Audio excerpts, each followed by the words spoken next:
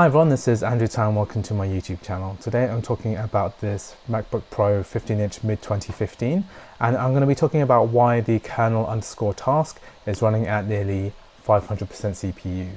So the reason this is happening is due to an issue with the trackpad cable. So when I was replacing the battery for this laptop, I accidentally disconnected the trackpad cable, and this caused all sorts of unintended issues which I didn't foresee. So obviously the first issue is that the trackpad does not work. So this trackpad cable is quite easy to knock out. You'd assume that when the cable itself is screwed in with the connector end there, that that side would stick in, but if you pull the cable when you're reattaching it to the board, then that part can become disconnected even though it's meant to be screwed in. And this has a few unintended consequences. The first one is that the keyboard stops working. So the keyboard does work outside the operating system, but if the keyboard does not detect the trackpad, then the keyboard will stop working, the backlights, all that stuff will stop working. The second unintended consequence is that this kernel_task goes into overdrive. So we're at nearly 500% CPU.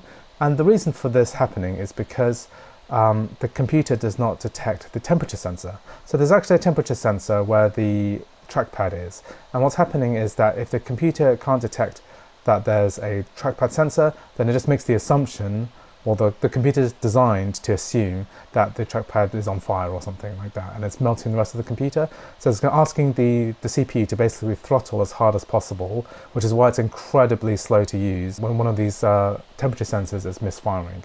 If you have this issue, well, firstly, you'll know because your trackpad's not working, you'll need to replace the cable.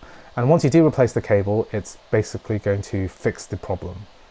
So when you reconnect this trackpad cable after you replace the battery, you just have to be really careful with putting the cable back, because if you tug here too hard, then you can actually disconnect that connection to the board, even though we've got two Torx screws connected right there. And what I'm going to do is just reconnect this cable itself.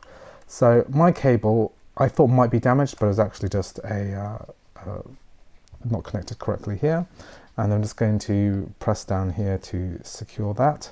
And that's fully in. A little bit of gold can show there. Then I'm just going to put the adhesive sticker bits on.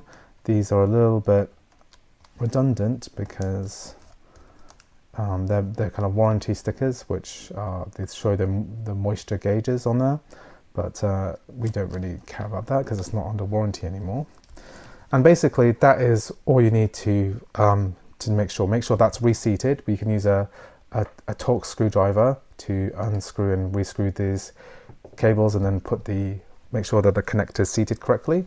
And then we've got this part here, which would have been adhered with glue to the last battery, but that's how it fits. And there was a tab here which I managed to accidentally rip off, which is why I assumed that part of the cable might be damaged, but it's not damaged at all. It just needs to be seated correctly. So basically, once that's done, then your temperature issues will be fixed. Now, if you do have a damaged cable, you can easily buy a replacement cable from Amazon. I'll leave a link to this in the description. Or you might actually have a genuine trackpad issue. So the trackpads can be replaced too. There's plenty of videos on YouTube. I might make one about that in the future. But once that's done, basically we can flip it over and then make sure it's all working correctly. So I've just flipped over the laptop, turned it back on, and kernel task is working correctly. The keyboard is working fine. I've got the caps lock working there just fine. It is, the fans are spinning up, but that's because of background services, but it's not as crazy as it was a few minutes ago. So basically, if your kernel_task is going in overdrive, it could be a trackpad issue. Take a look at the cable, take a look at the trackpad.